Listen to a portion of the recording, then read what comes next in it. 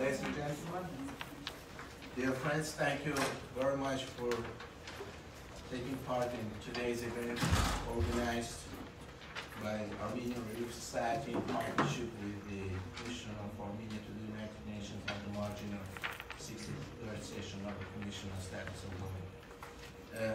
Around 280 side events and 400 parallel events are taking place this year during the two-week session of CSW.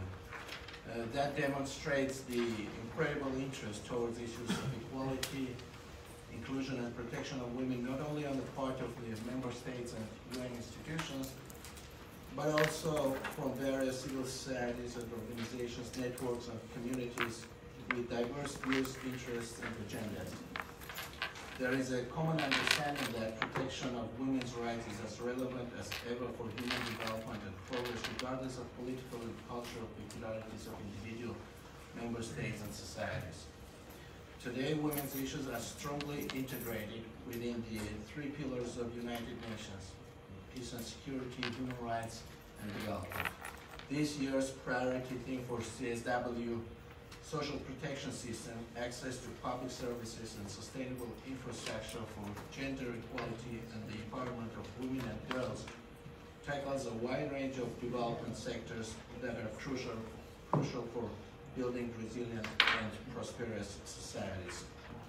The recent report of the Secretary General on priority theme reconfirms strong linkages and interdependence of social protection, public services and sustainable infrastructure, as well as the need to integrate the gender perspective in designing and implementing policies in these areas. As Armenia will be assuming its membership in the Commission on Status of Women from the 64th session, we are particularly happy that this year the delegation of Armenia is headed by the Minister of Labor and Social Affairs, Ms. Zari Bagdan, who represents the new generation of Armenian decision makers with an extensive background in advocacy for human rights, inclusion, and equal opportunities. And we'll be having a side event organized by the Mission of Armenia in partnership with UN Women and UNFPA tomorrow at 4:30, and I will encourage you to take part with the minister's participation there as well. Armenia is convinced that strong human rights institutions, rule of law, and genuine participatory democracy are also crucial prerequisites for equal opportunities and economic empowerment of women. The program of government adopted last month pays particular attention to expansion of economic opportunities for women, as well as creating conducive environment for equal rights and equal opportunities. More targeted programs regulating state employment policy will be further developed. The main goal in this area is to increase the unemployment rate and make young people, women, and people with disabilities more competitive in labor market. Dear friends, I'm pleased to sit today together amongst the panelists with the Armenian Relief Society, one of the oldest Armenian humanitarian organizations, also the representatives of Armenia Fund, which has a vast experience in infrastructure projects and also distinguished expert from the World Bank. This is a good opportunity to hear analysis and policy advice on infrastructure development and interlinked roles of public and private sectors in this area, and how interventions from the financial institutions may bring about sustainable and long-lasting solutions in the area of social protection and gender equality. Once again, let me thank all our panelists for joining the discussion today, and I wish all you productive deliberations. Thank you.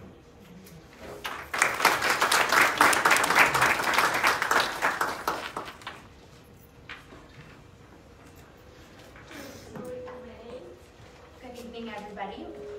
My name is Christina Merambad, and I'm the United Nations Coordinator for the Armenian Relief Society and a Master's in Public Health student at Columbia University. I would first like to express our deep gratitude for your attendance this evening during the 63rd session of the Commission on the Status of Women. I would especially like to thank His Excellency Mher Margaryan for his presence and contribution to the event tonight.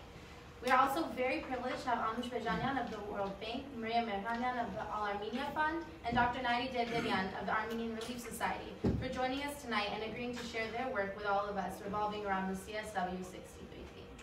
Social protection systems, access to public services, and sustainable infrastructure, although often viewed in isolation from one another, interact in ways that can promote gender equality and the empowerment of women and girls. Whether involving the construction of new schools, renovation of healthcare delivery systems, creation of new jobs, or building roads connecting rural areas to cities, women and girls greatly benefit from the interaction of these three thematic areas. By acknowledging the multiplicity of women's roles, prioritizing women's roles in decision-making processes by governments and non-governmental organizations, and developing gender-responsive infrastructures, institutions can promote gender equality and the pursuit of sustainable development. Of particular focus for this panel are SDG 1, no poverty, SDG 3, good health and well-being, SDG 4, quality education, 5, gender equality, 6, clean water and sanitation, SDG 9, industry, innovation and infrastructure, and SDG 13, climate action. Ms. Bejanyan will speak about the opportunities where social protection systems can contribute to gender equality through a variety of mechanisms, especially in the creation of jobs. She'll provide us both with a conceptual framework and examples of the types of programs and policies that truly promote gender equality in countries around the world. Ms. Margaryan will show us a short video of the work of the All-Armenia Fund, which has been working in Armenia for 25 years. She'll provide us both with the conceptual model on the effectiveness of public-private partnerships in building more efficient and gender-empowering infrastructure, and how the development of intergenerational infrastructure can transform societies. Lastly, Dr. Dederian will share how the partnership between government and civil society can realize projects that contribute to the development of gender equality. She will share her and the Armenian Relief Society's experiences in how investments in civil society projects create communities that empower women and children and create sustainable institutions aimed to do the same. Each panelist will have 10 minutes to share so that we can leave ample time for your questions. I have no doubt that these speakers will spark questions, give you ideas, and create platforms in your minds to search for innovative techniques on examining the role of social protection systems, infrastructure, and sustainability in the path towards gender empowerment. Ms. Anush Bejanyan, taking more of a conceptual perspective and global look on social protection systems, is the practice manager for strategy, operations, knowledge, learning, and partnerships in social protection and jobs global practice of the World Bank. She has extensive experience working on social protection policies and programs, ranging from social assistance and cash transfers, public works, children and youth, social inclusion, and social services, to pensions and social insurance across many regions. Prior to joining the World Bank, she worked in different international organizations and NGOs, as well as the State Department for Refugee and Migration in Armenia. Ms. Bejanyan, the floor is yours. Thank you very much, Christina. It's my pleasure to be here and to be part of this distinguished panel. Mr. Ambassador, I'm very pleased to meet you and my colleagues on the panel. I have a challenge to present global experience in 10 minutes, but I also wanted to link it to the situation in Armenia, so you will hear me to give you lots of statistics on the issues that we face in Armenia, which I think is important to start voicing because we have a unique opportunity right now with the new parliament and with new government and with the new minister who is keen to address these issues. So I'm actually looking forward to being the event with the minister tomorrow. So, you know, being from the World Bank, let me start with saying something that you probably would all expect me to say, that gender inequality and persistent gaps between men and women are critical for countries' economic growth. Numerous studies, including one from the World Bank that actually is titled Unrealized Potential, the High Cost of Gender Inequality in Earnings, have estimated that if women employment equal men's, economies would be more resilient, economic growth would be higher, and right now the losses in 141 countries that have been included in the study are 160 trillion of GDP. In Armenia, the loss of economic output due to this issue of women exclusion from economic opportunities is equivalent of 14% of GDP. This is just the numbers to set the stage. So, being an institution that very much actually cares about economic growth and inclusion and equality, we have developed a strategy for gender equality. Actually, think about it. It's not just a gender strategy; it's gender equality strategy. So. Sorry, why is it moving? So, the strategy has 4 pillars. First pillar is about improved human endowment and human capital. The second one is about removing constraints to more and better jobs. And the third one is removing barriers to ownership of the assets and access to finance. And finally, enhancing women's voice and agency and engaging men in changing social norms, addressing the issue of early marriages and gender roles and violence. This is a global strategy. Then we focus on social protection issues, and social protection actually can contribute in significant ways in all 4 pillars of the strategy. I have to remember how to use it. Okay, yeah. The social insurance, social safety nets, social assistance, labor and jobs, and skills, and leading to the employment. So, the outcomes that we want to achieve with all these include, as I said, human capital, economic opportunities, and voice and agency. Let me unpack each of these outcomes and what do we mean.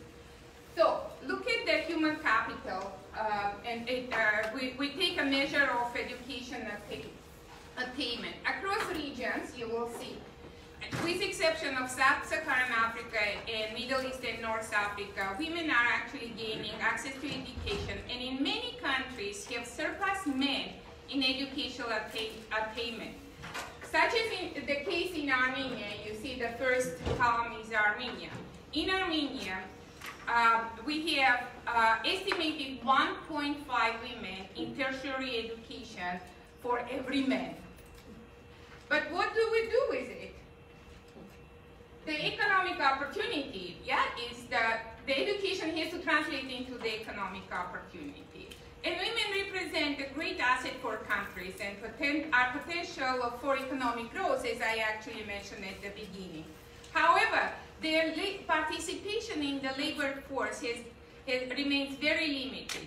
Globally, it's 49%. In Armenia, only 52%, which is, compared to the East Asia and in East Europe countries, is much lower than in the comparable by income and development level countries, such as, for example, in Indonesia, is higher. Then when you take two of these things, education and unemployment, and look at this, you will see that despite the access to higher education opportunities, some of the economies, including in Armenia, do not fully benefit from the investment made in women's education. Unemployment rates are much higher among women than men. Formal unemployment for women is 9.5%, but it goes much higher for girls up to 13%.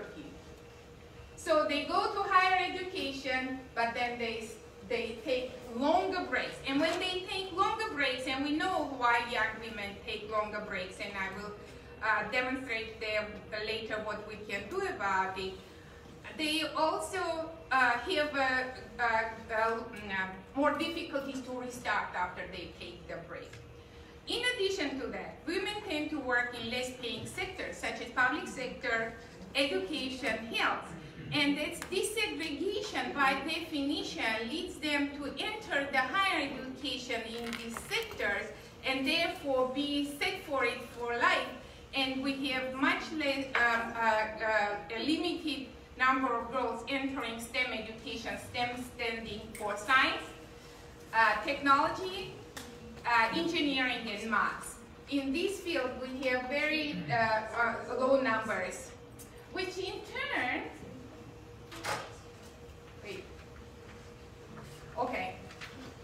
leads to the issue of the livelihoods, and I also wanted to talk about legal protection. In the World Bank, we have recently launched a study that is called Women, Business, and Law. This is a report that studies all the economies in the world and looks at the progress that countries have made in legal rights of the women. And looks at the 10-year, decade-long data to understand what has been the progress. There has been a progress. However, despite that progress, only women are actually only accorded 75% of legal rights of the men, yeah? In Armenia, the index that stands at 83%. So you ask, what are the key areas? Because we tend to think that our legal system is perfect. But when you unpack it by the criteria that is used in this index, you will see we lag behind in, we have absence of domestic violence legislation, absence of criminal penalties or civil remedies for sexual harassment in employment. We have no law mandating equal remuneration for working of equal value. Women earn, on average, 33% less than men in Armenia. We also have absence of paid paternity or parental leave, for that matter. And there is no law that prohibits gender discrimination by creditors and banks. Then we go next. So we look at the agency and government participation. Women are gaining access to the levels of power all over the world, but still lagging behind in most developing regions, and actually hold minority seats in parliaments. I think the global average for female participation in parliaments, it's about 22%. In Armenia, we're doing better, and actually with the new parliament that was elected in December, we're doing much better at 23%, up for 18% from the last parliament, previous parliament, but we're still nowhere the 1990 level, which was 35%, and we're doing much worse than in other countries of our comparable level of development and economic status. All this actually leads us to, in addition, in Armenia, one more issue that we need to acknowledge is the vulnerability that affects disproportionately women. And disproportionately, women are poorer than men. Poverty is a big issue in Armenia, as we all well know. Worldwide, just give you a figure, worldwide, for every 104 women, for every 100 men, 104 women are in poverty. Yeah?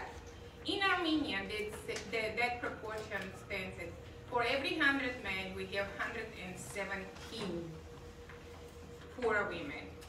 And percentage of female-headed households is quite high. Above the average for the countries with similar income level, we have higher proportion of female-headed households. We know the reason. It can be explained by sizable out-migration and differences in life expectancy by gender, but still, we need to do something. So, what do we do in social protection? Okay. There are several things that one can do in social protection. Let me first explain that everybody needs social protection in their life. Throughout the life cycle, we all need to have access to some sort of social protection. We need to have healthy mothers, for which we need to have maternity benefits. We need well-nourished and healthy children, for which we need child benefits and child care.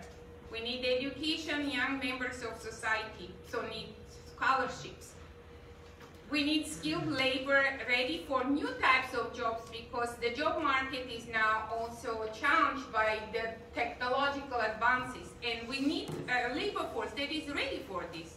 So for that, social protection can provide active labor market program, reskilling and retooling labor force. And finally, we all need a dignified life when we retire. We need the decent pensions, we need age care. And right now, not all of these that are part of social protection as a package are available. Particularly for female labor force participation, access to quality child care and elderly care is very big barrier for the economic participation of women. Because women are more likely than men to bear child care responsibility, especially that we don't have a paternal or paternity leave policy, as well as care for their aging parents. In Armenia, only 14% children attend kindergarten or any other child care services in rural Armenia.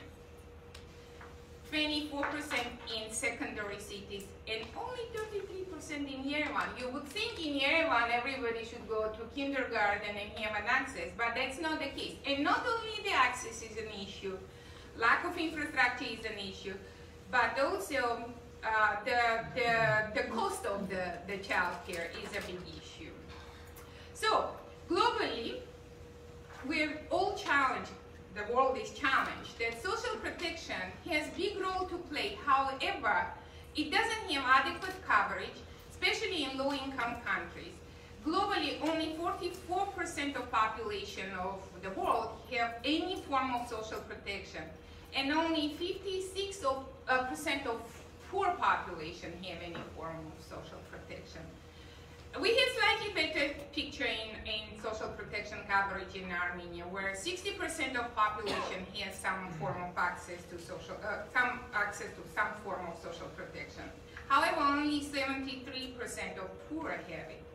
And our family poverty benefit that many of the poor families get is very low coverage at 14%, and only 35% of poor get it. So, which means that we have a lot of things to do there and big agenda for access of poor by social protection. In addition, we're challenged by the large informal sector.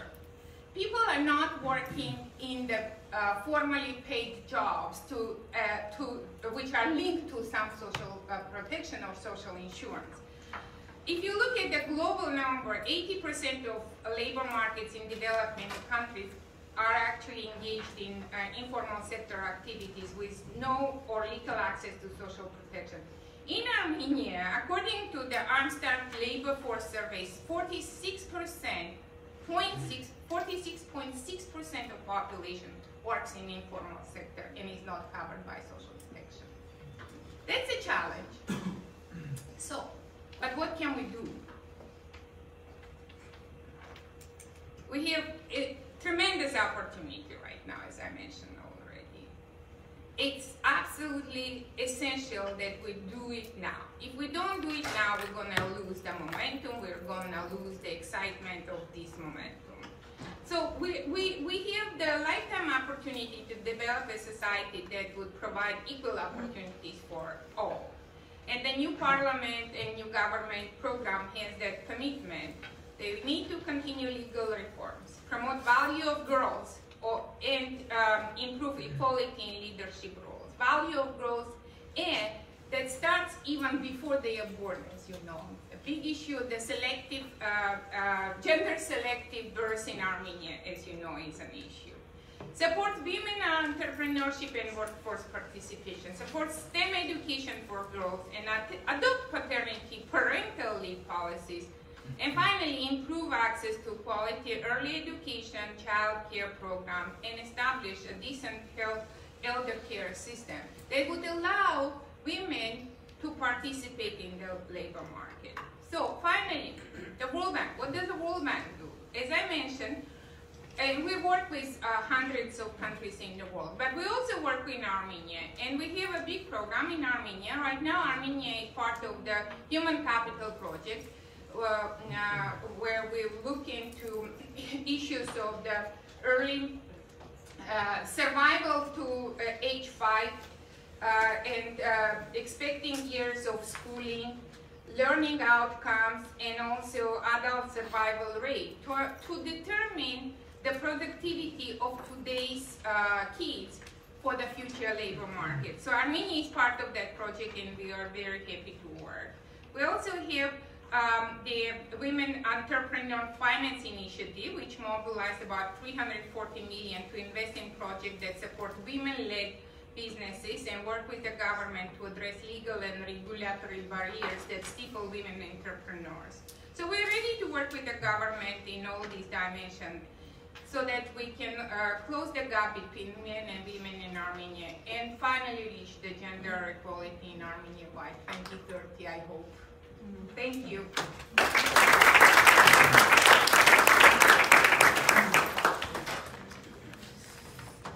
Thank you so much for that. I hope you all are coming up with your questions as we go along. But we're now very interested in examining the transition and relationship between social protection systems and now the development of infrastructure. So Ms. Mher Margaryan will discuss with us the role of infrastructure in gender equality. She's a managing partner and chief financial officer of Cordoba Corporation, a California-based full-service engineering construction management firm specializing in the delivery of infrastructure projects in transportation, water, energy, and education sectors. Ms. Mher Margaryan serves in leadership positions for several educational institutions and nonprofit organizations. She is the vice chair of the Board of Trustees at Woodbury University, is a member of the Dean's Leadership Board at Cal Poly Pomona College of Engineering, and is a member of the Board of Trustees at Southwestern Law School. In addition, she is the international chairperson of All-Armenia Fund Incorporated, which has raised more than $120 million for humanitarian aid and infrastructure development in Armenia. We will now show a video depicting some of... You want to talk first? Okay. Ms. Mher Margaryan. Thank you. Thank you. We moved the seats not to take the seat of the ambassador, but to clear the screen so you all can see the next presentation. Thank you for being here, and I would like to thank the Armenian Relief Society for organizing this event, and the hope is here that every year come here and do this. We appreciate what you do. This is great work, and I know how much effort goes into this. Thank you. Thank every one of you for this. The history of infrastructure parallels that of human progress. It is as true today in the Republic of Armenia as it was when the Romans built the first aqueduct in the city of Roma in 312 BC. Armenia Fund is a global organization that partners with the Armenian diaspora to develop and implement large-scale infrastructure projects. Since its formation in 1994, it has constructed national highways, major water distribution and irrigation systems, hospitals, schools, community, and service delivery centers. A significant component of the fund's contribution is allocated to agricultural projects, bringing vital assistance to the people of Armenia. According to the data from the Gates Foundation, women are often the prime engines of sustained economic growth in developing and underdeveloped nations. In the Republic of Armenia, agriculture employs approximately 45% of workforce, and almost half of these workforce are women. Farmers from small and remote villages are highly vulnerable to poverty and increasingly harsh weather conditions created by global warming, climate change. A key issue tied to women's poverty in Armenia is out-migration, as you just mentioned, due to Armenia's weak labor market and lack of new developed infrastructure. About 40,000 Armenian working-age men migrate annually for seasonal labor to Russia and beyond.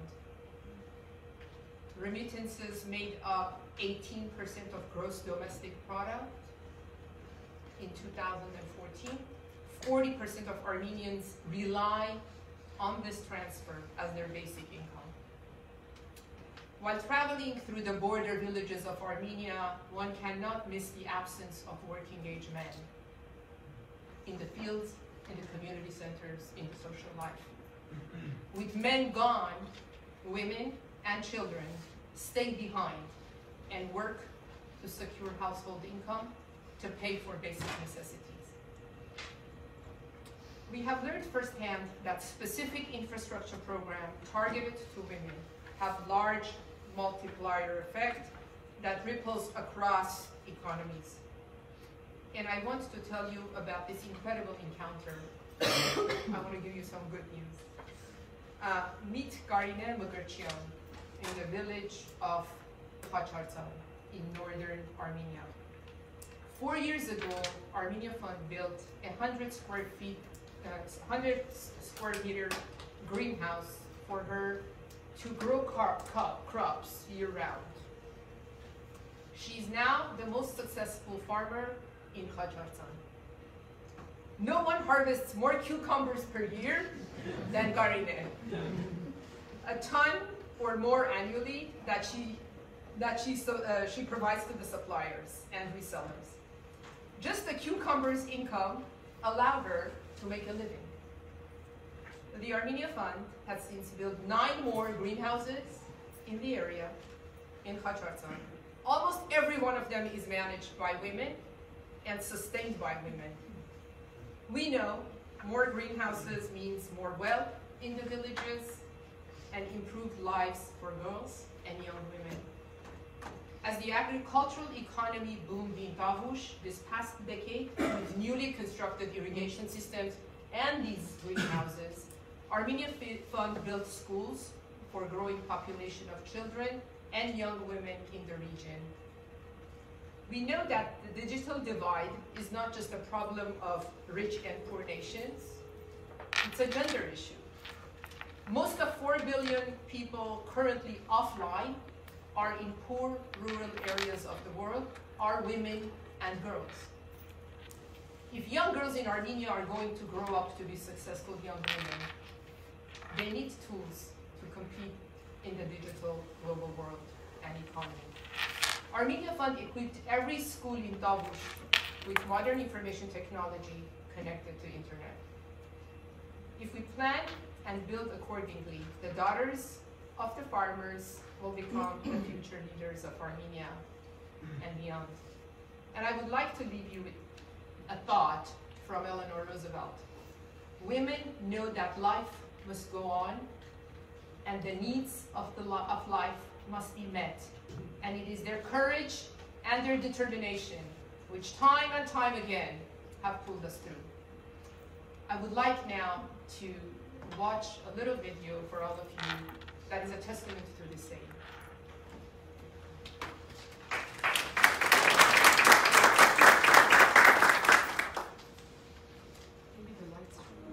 The Tavush region is a major source of water for Armenia. However, a decade ago, farmland was often dry, due to lack of irrigation technology. Without the ability to farm, residents fled to make a living elsewhere. Women and children were often left behind. To remedy the situation, the Armenia Fund built wells, canals, and vital irrigation systems to supply water to farmland and villages throughout the region. Today, most of the farmland in the area is connected to the newly built irrigation network. In these fields, water is stored in local reservoirs and distributed to crops through drip irrigation systems. Agricultural yields have greatly increased in the past decade, and incomes and employment have risen steadily across the region. In the town of Ditivan, 90% of the land is now being farmed, up from 25% just a decade ago. What was once brown is now green with abundance. The construction of greenhouses has greatly improved the lives of women in Armenia. Each greenhouse built by the Armenia Fund is 100 square meters in size and is equipped with an irrigation system. Greenhouses allow for farming year-round, despite climate, providing bountiful harvests that can be sold in the marketplace. A single productive greenhouse can provide a living to a village household and is creating a new class of women entrepreneurs. Success builds upon success. With the advent of water technology and distribution, local incomes and employment have grown with rising agricultural production. Armenia Fund has built new schools to cater to the growing population of school-aged children. These schools offer a world-class education to young women. Armenia Fund installed network computer systems to all 72 schools in the Tavush province. 7,000 students in the region now have access to modern information technology. To quote a school principal in Tavush, "As we live in a digital age, computers and the internet are just as important as air and water is to crops." Every step of infrastructure development and implementation is a bright new chapter for women in Armenia.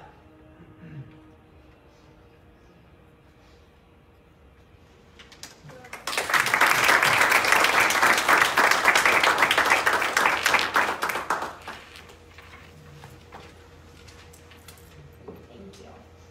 So you discussed briefly about private-public partnerships, and our next speaker represents an organization that is actually also a member of the Board of Trustees of the All-Armenia Fund. Representing the Armenian Relief Society, we have their Vice Chairperson, Dr. Nairi Derderyan, whose presentation will expand on the idea of partnerships, but this time focusing on the partnership of governments with civil society to realize projects of various capacities aimed to empower women and girls. Dr. Nairi Derderyan is a graduate of Stanford University with a JD in law and a PhD in political science with an emphasis on international constitutions. She is currently the managing director of Societas Consulting Group, a consulting company specializing in not-for-profits, and is no stranger to the United Nations, as she has presented here on various occasions. Dr. Derderyan.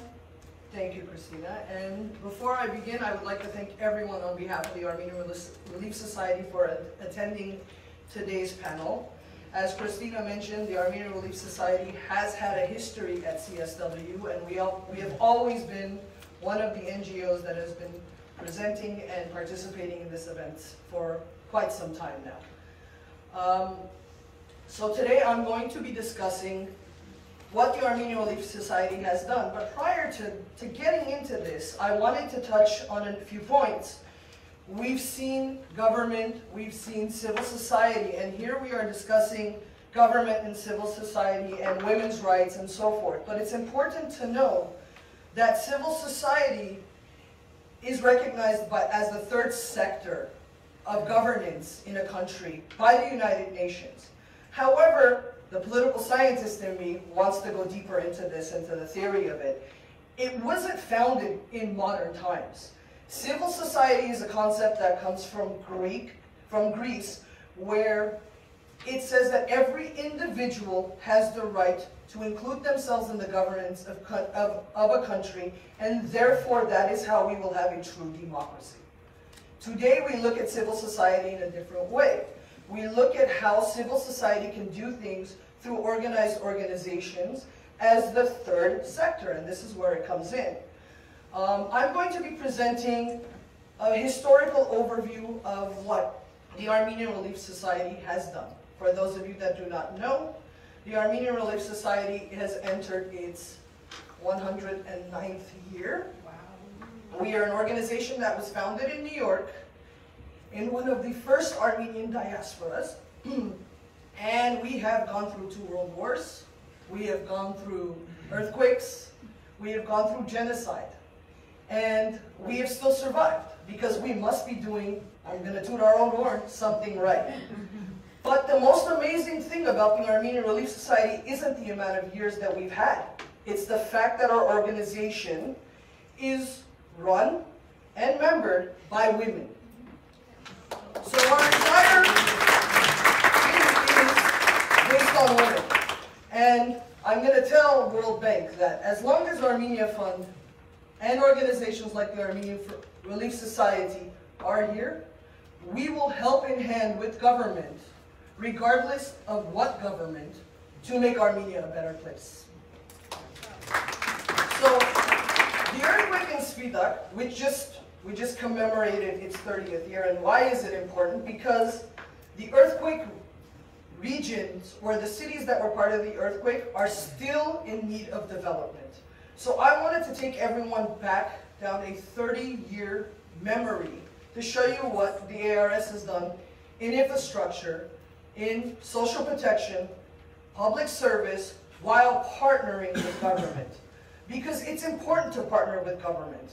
As an NGO, you cannot come in from the outside and look at what society needs without talking to government officials in that area. Because after all, when the government is on your side and helping you, it makes your life easier to actually realize and bring a project to fruition.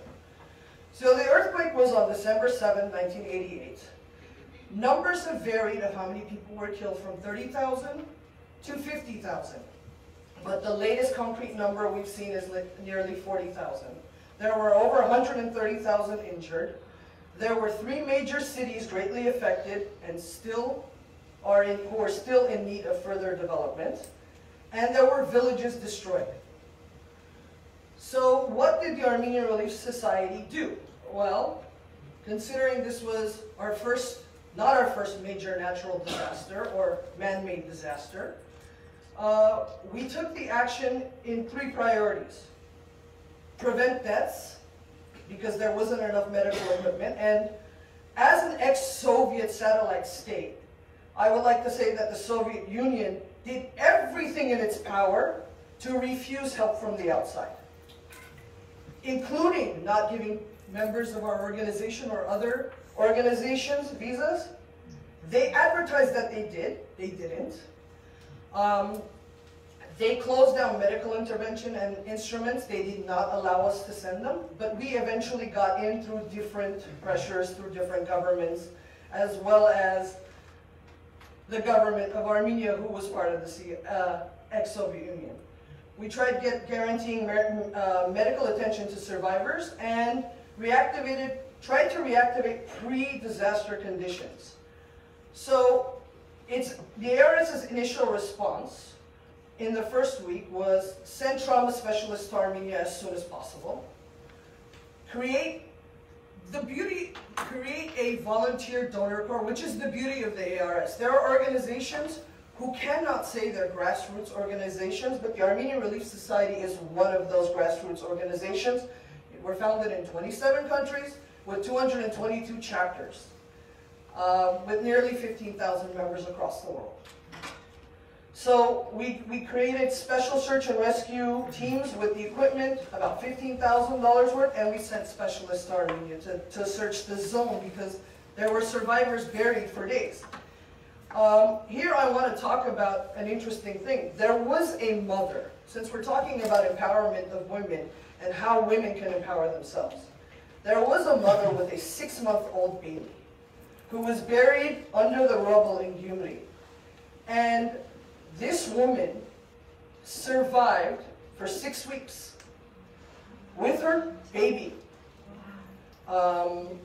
She came to because she heard the noise of a tractor or some sort of equipment trying to roll over the rubble she was buried under. And she had no food. But her child survived. Her 6-month-old baby survived. And her 6-month-old baby survived because she cut her arms in the rock and she fed her blood. Now, the interesting thing is that this mother and daughter received aid from the Armenian Relief Society. Weeks later, if not days later, while they were in the hospital, we received visits and so forth.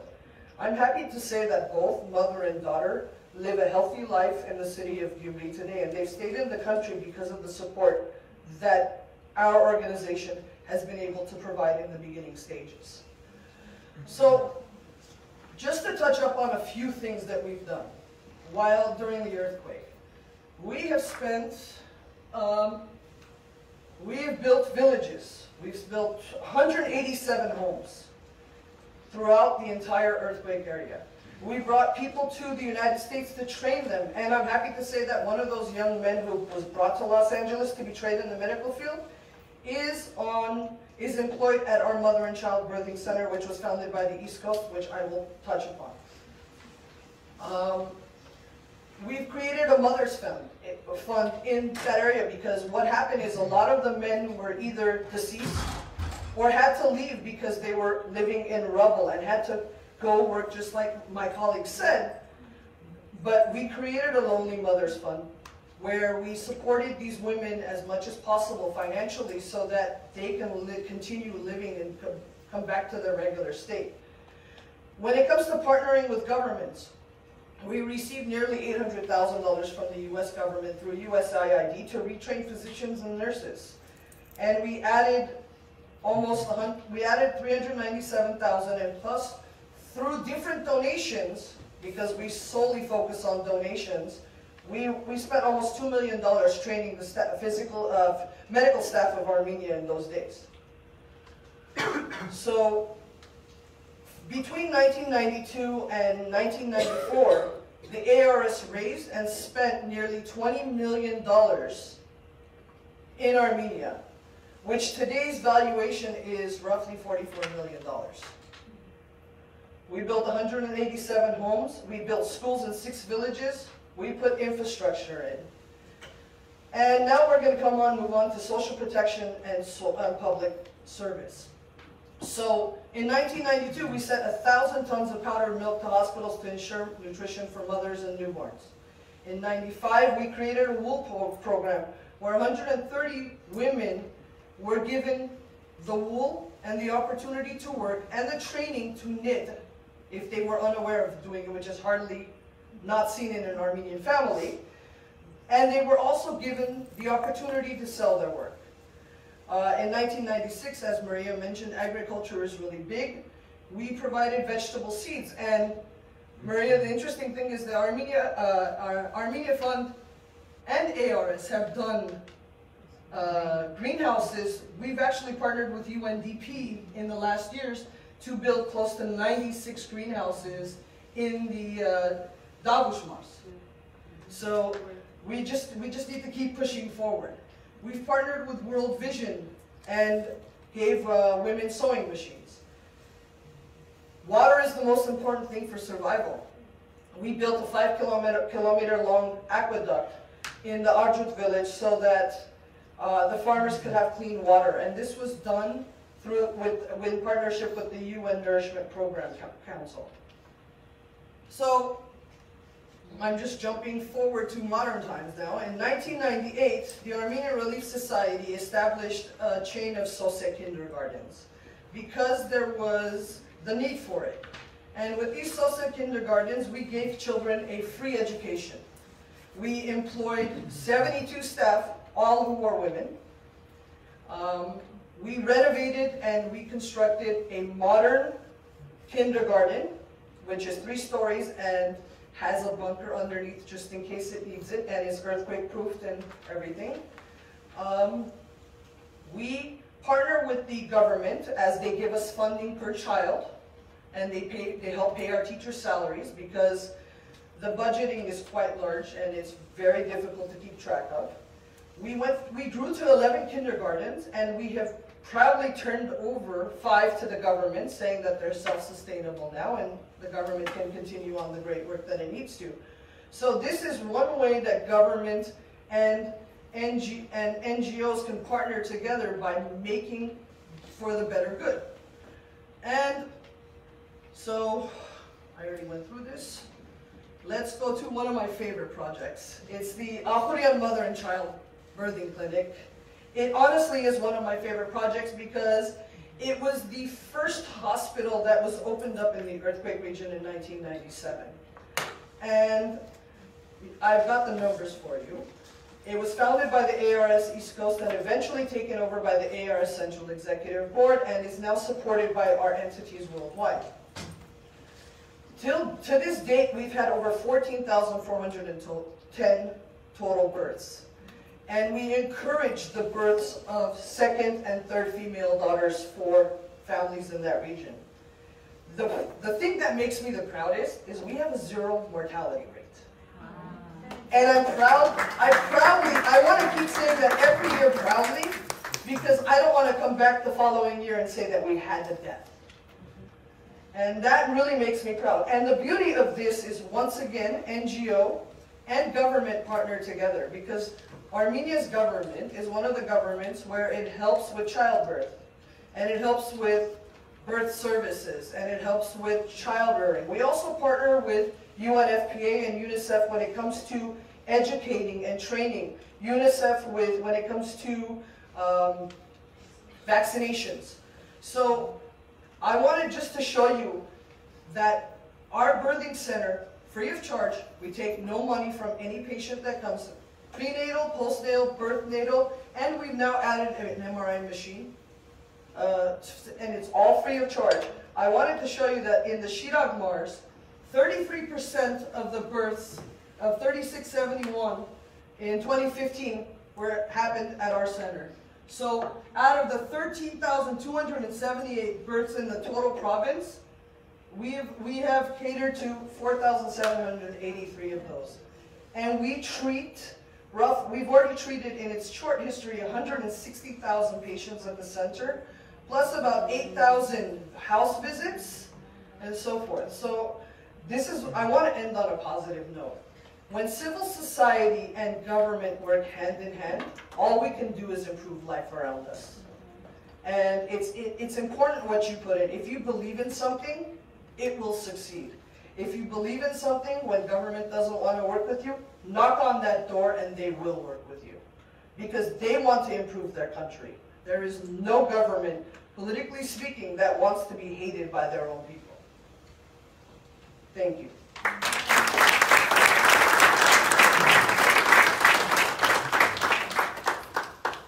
Okay, so we have about 15 minutes for questions. There is a microphone that can go around if you do have questions. I came up with a question, so I'll start. And I really encourage you to take advantage of these experts in social protection, infrastructure, and women's empowerment that are sitting next to me on this panel and ask your questions.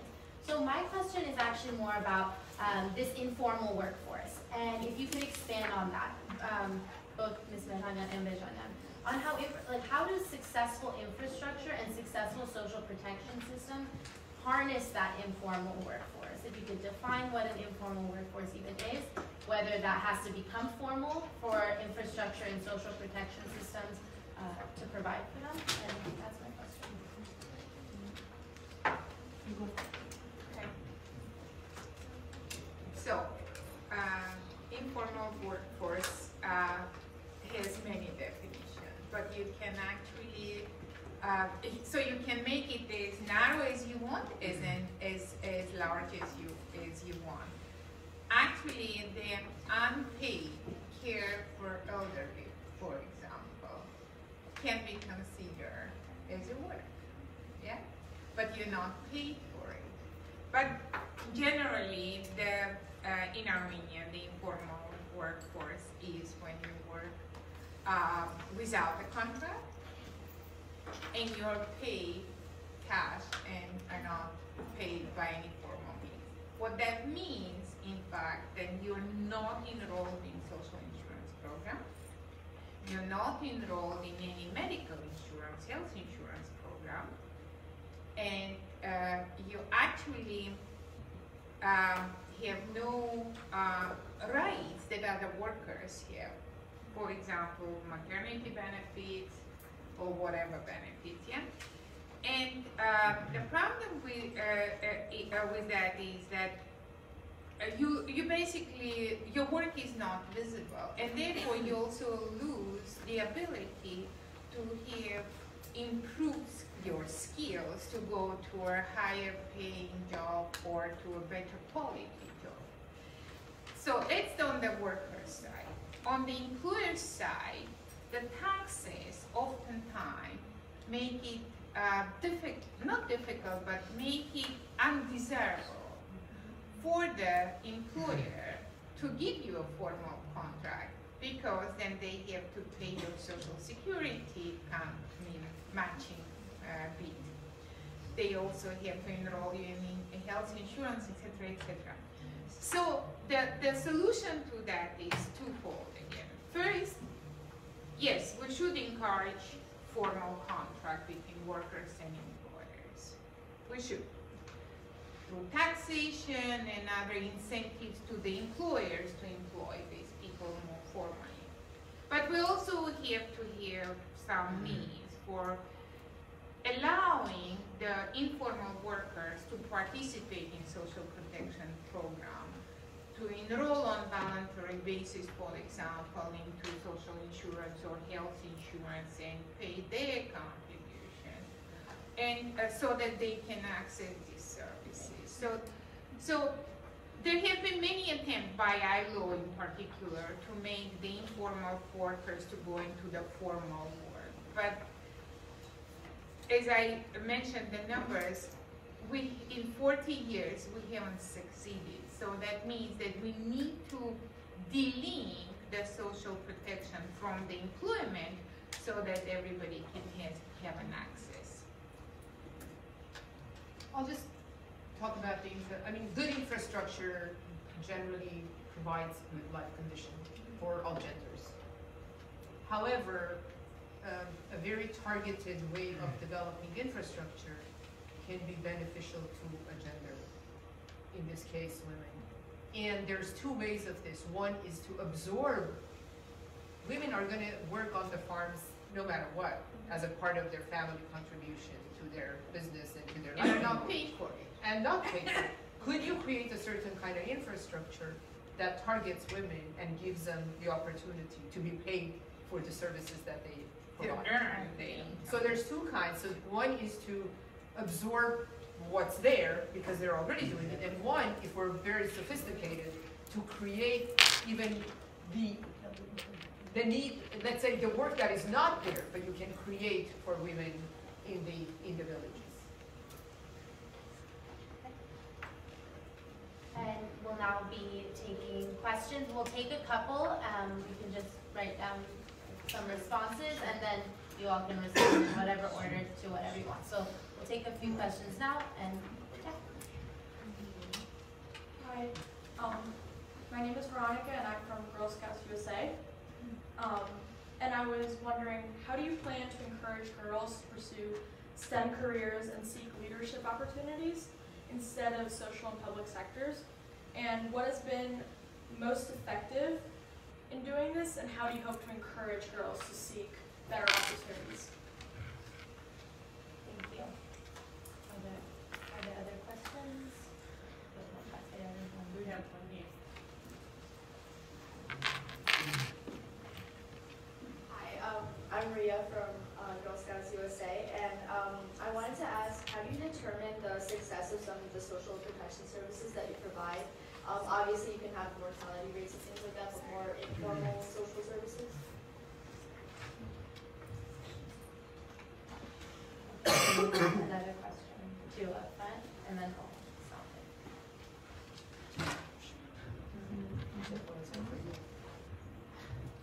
I'm Karame, I'm not from Girl Scouts USA. Mine's a kind of bottom-up question because we've really been talking about top-down. From all the research and personal knowledge that I have, Armenia is a very collectivist culture country that is very not trusting of outside ideas and mindsets coming in, and especially certain things that are deemed as women's issues are backseated or not taken as seriously. Like your example with Greece, you know, every person has equal footing. Well, it's like every landowning male of a certain age. And for us in Armenia, it feels like no matter what we do, at the end of the day, it only matters how good of a mother can we be and how good of a wife can we be to support. So what are the plans from these wonderful organizations to kind of inject a bottom-up approach and show that a woman's respect shouldn't be delineated to just her mother role and her wife role? Thank you. And then we have one more question.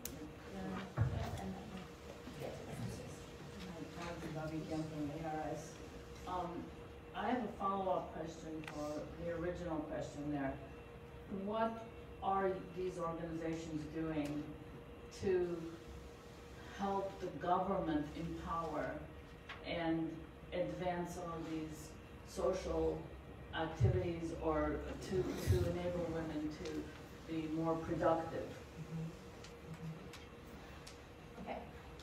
None of these are easy or straightforward questions, but I encourage you all to share your ideas with us.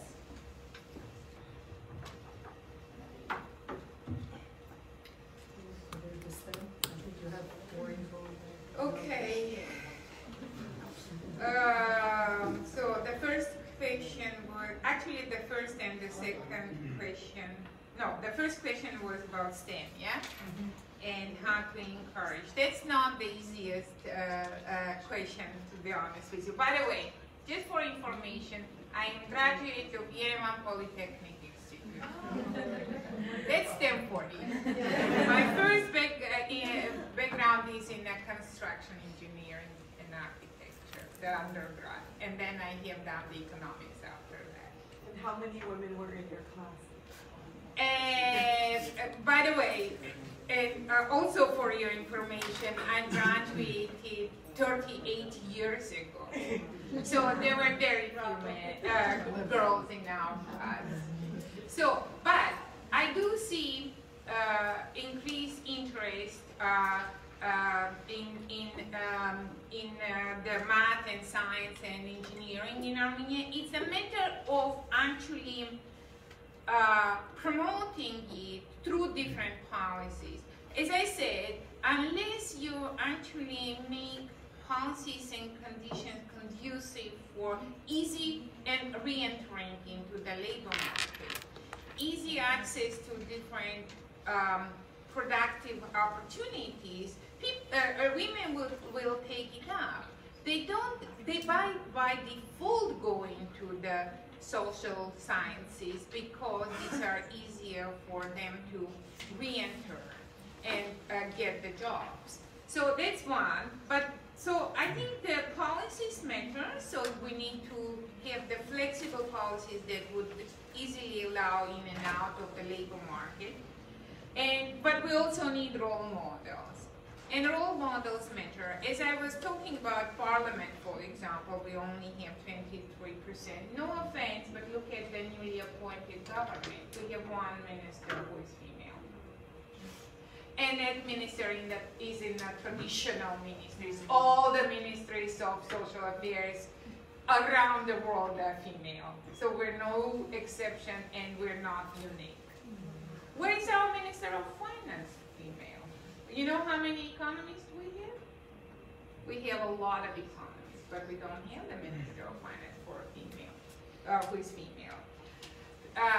The community and the centers such as Tumo mentor. And I'm very happy that Tumo is now, everybody knows what Tumo is, yeah? The Tumo is opening the center in Taushmars in Kok village. that is going to encourage girls in the town schools to go to learn the computer science. So I think it cannot be just one thing. It has to be a combination of policies and programs starting from the early years, early education in the kindergarten. But we always go for, okay, oh, this is a girl that, somebody mentioned the social norm. The social norm has to change. Because when I was going to engineering school, my entire family was crying. My father wanted me to go to medical school. I was like, no, I'm not going to medical school. So there is this social norm that these are non-female professions. I'm sorry to say, but I don't think I'm a failure. I think I have succeeded something in my life by going through the engineering school, because that's the school that actually sets you certain mindset that actually takes you places.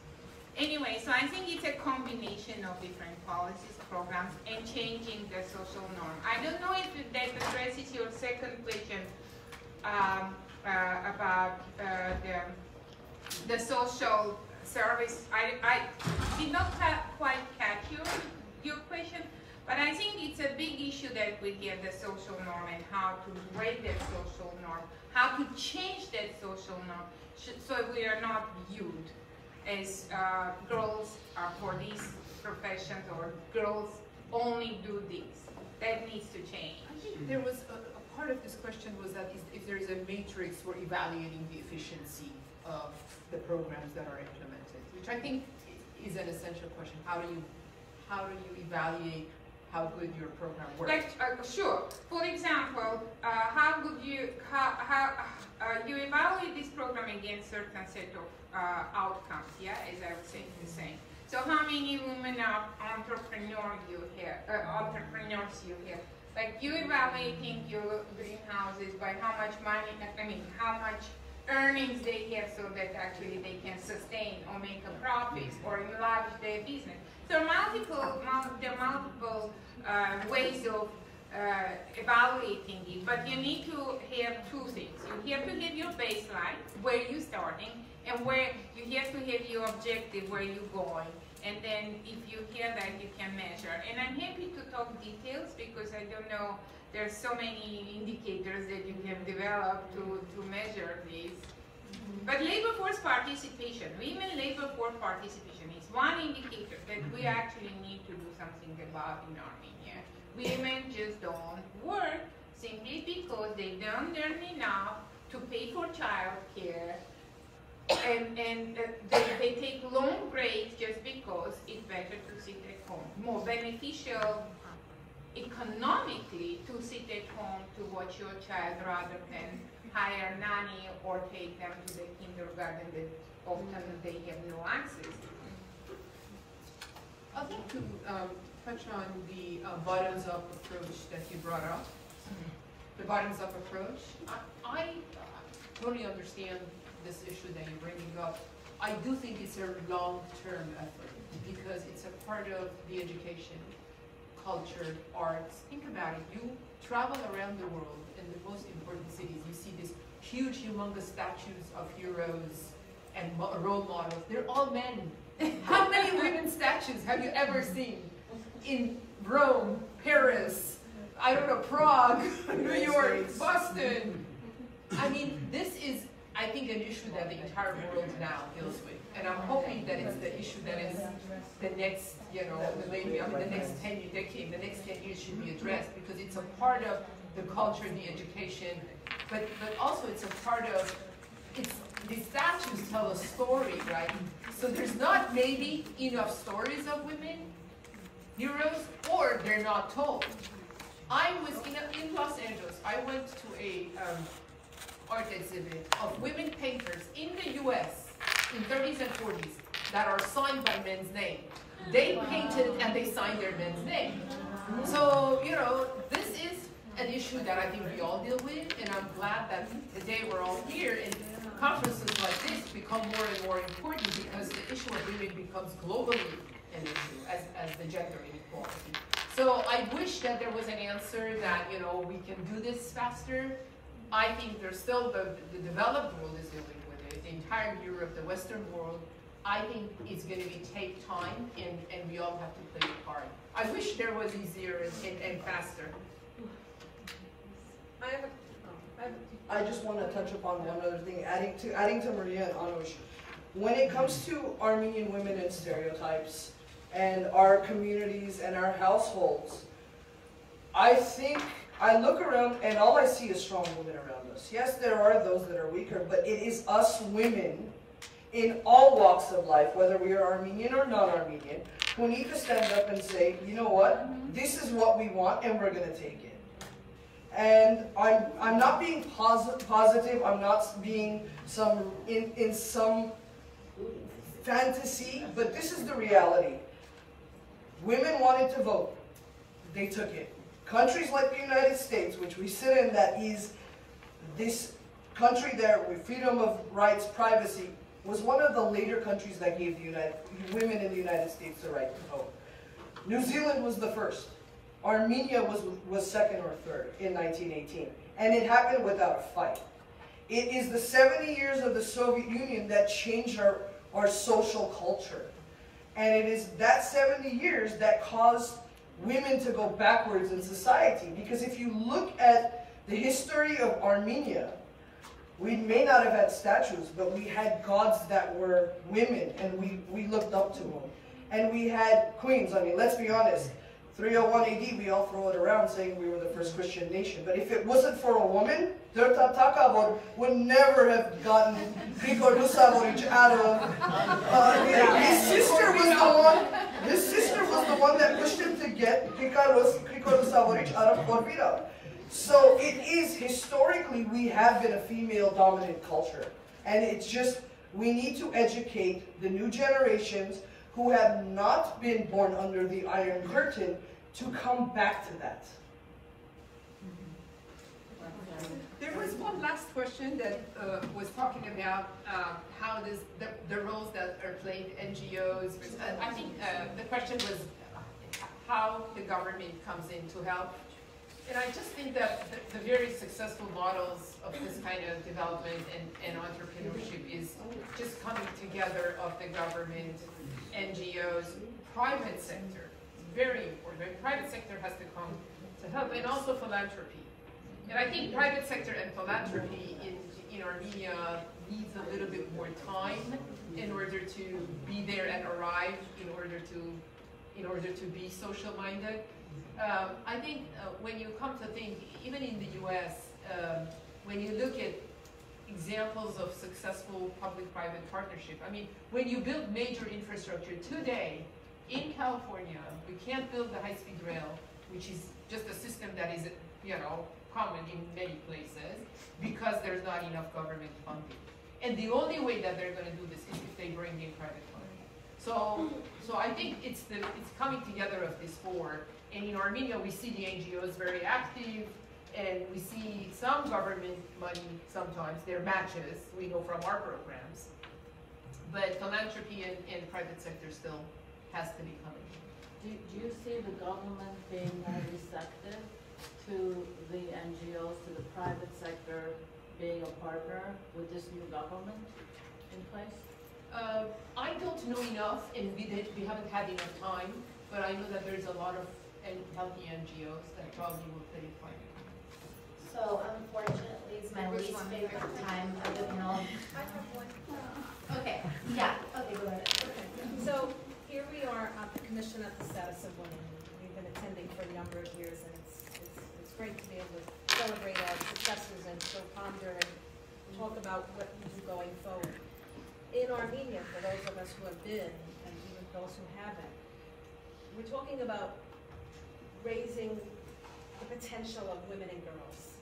But my concern is, and I'd like if you can comment on it briefly, is in order for us to achieve equality in infrastructure and social protection, we need to also engage, I think, and educate the young boys. And it's the men and the mother-in-laws who are also holding their daughters. So we talked about the social norms, but if we enact programs or ask for funding and partnering. We cannot leave the boys in the schools behind so that they accept that this is the norm. That this is the norm. So I just didn't know if there was a problem. Going to direct, Zoya first. Direct the microphone to you for some comments. And then we'll Yes, wrap up. very, very short remarks. My name is Zoya Stefan, and I am a career member of Armenian Civil Diplomatic Service since 2010, and I work in Armenian Mission to the United Nations. I just maybe a small positive news, if I may. Yes, on the side of the government. First, on the law on domestic violence, it's already 1 year we have it.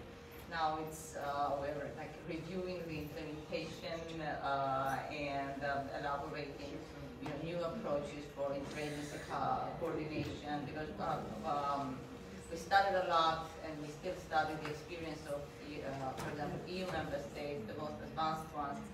They had and they still have almost the same issues as we encounter today. So, but the law is in place. It is being reformed. The referral mechanism, the whole infrastructure that this law requires is being developed at the moment. On STEM, you brought the example of 2 more. If I may add also Armad Labs with the pretty big, girls' participation. The Co-op Center, for example, Lori, a number of others. And last but not least, as a woman who also chose non-traditional women's profession, a diplomatic career which would require a lot of traveling, a lot of sacrifice, if I may say so, especially if you have a family. I can say that, for example, in my class, vast majority were women, and the vast majority of those who applied and was accepted to foreign service were girls too.